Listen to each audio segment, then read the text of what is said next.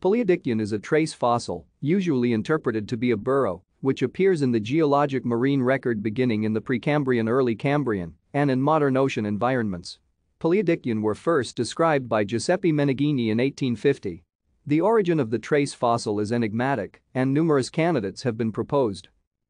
Paleodictyon consist of thin tunnels or ridges that usually form hexagonal or polygonal-shaped honeycomb-like network.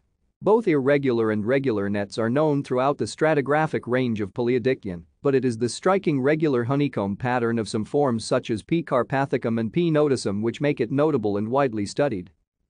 Individual mesh elements may be millimeters to centimeters, usually from 1 to 1.5 to 2 to 3 centimeters, and entire mesh patterns can cover areas up to a square meter. The edges or threads that make up the mesh are usually cylindrical or ellipsoid in cross-section, and some forms have vertical tubes connecting the mesh upwards to the sediment-water interface. Thank you for watching. Like and subscribe if you would like to view more of our videos. Have a nice day.